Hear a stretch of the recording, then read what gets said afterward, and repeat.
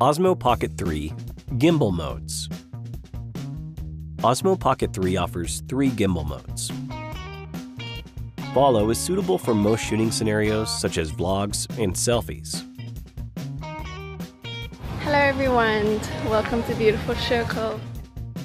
Tilt Locked is applicable to creative shooting involved in push-pull and lateral movement. For example, dance and sports tracking. In this mode, the camera maintains absolute horizontal.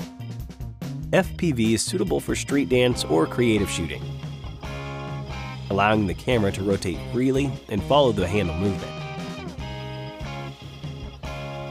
In addition to these stabilization options, there are also 3 selectable levels for you to configure your gimbal rotational speed. Different rotational speeds will affect your gimbal's following range and speed. Slow moves slowly to take smoother videos, with the slowest following speed. Default is set to default, with smooth movements and exceptional stabilization effects. The responsiveness is moderate, providing a balanced following speed.